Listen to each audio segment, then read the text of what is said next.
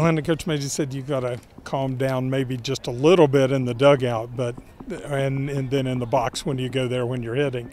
But how hard is it to keep that in check when you get results like tonight and obviously hitting the home run?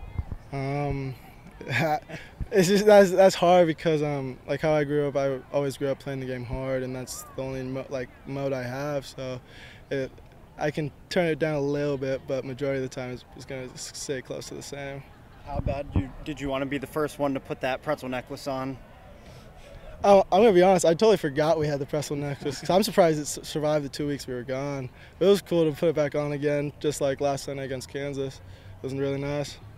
Did somebody buy it? Did somebody find it? What's the story there? Well, the necklace was made from just our pretzels in the clubhouse, and then one of our pitchers made it probably. I don't really know the true story on it, but yeah.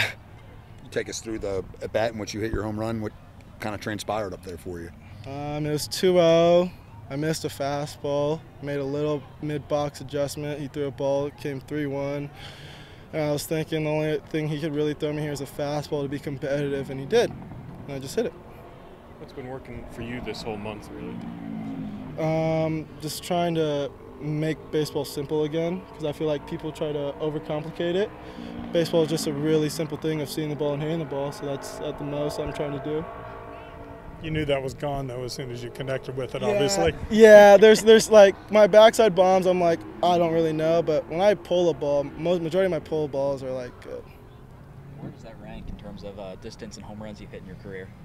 I would have to say that one is 1-1. That one was very memorable to me, and I'm very happy about it.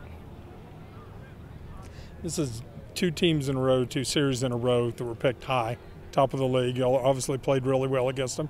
Got 3 out of 4 going so far.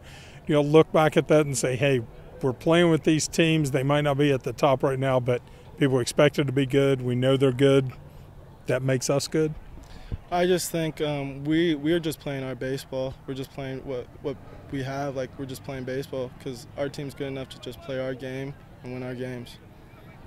Landon, I remember you saying a couple weeks ago that the crowd was one of the main reasons you wanted to come to West Virginia, getting to experience an atmosphere like you did tonight. What did you think?